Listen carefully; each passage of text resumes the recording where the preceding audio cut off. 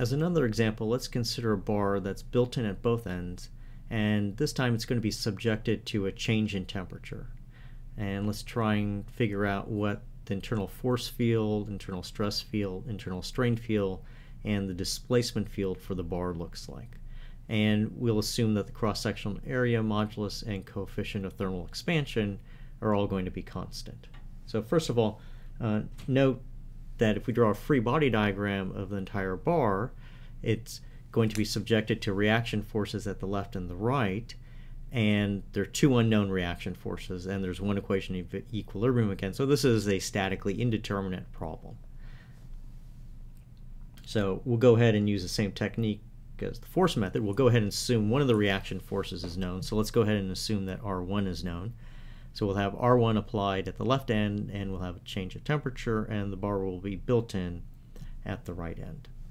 Okay, so first let's go ahead and have a look at what the internal force field looks like. So if I make a section cut anywhere along the length of the bar, I'll have this free body diagram is shown here. I have the internal force field as drawn, and it's in the outward unit normal direction, as we always do by convention. It's subjected to a temperature change delta T, and on the left side it has the force R1. And so by simple equilibrium, that means that R of x is equal to R1.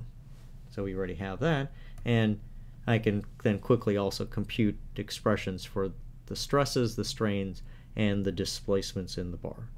Okay. Now remember again, R1 is an unknown in this setup, so we have to determine what R1 is. But I know that the bar is actually built in at both ends, so I know that the displacement at 0 is equal to the displacement at L, which is equal to 0. So if I use those two facts and I go ahead and use this expression here for the displacement field, I'll find that 0 equals R1L over AE plus alpha delta TL. So all I've done there is I've used this expression for the strain inside that integral, and then set x equal to L in that expression. Well, I can solve that equation there for R1. That tells me that R1 is equal to minus alpha delta T AE. So if you heat the bar and alpha is positive, R1 is going to be a negative number, so that's going to put the bar entirely into compression all the way along its length. So we can now go back and we can evaluate all our expressions for our internal fields. We find that we have this compressive internal force field everywhere.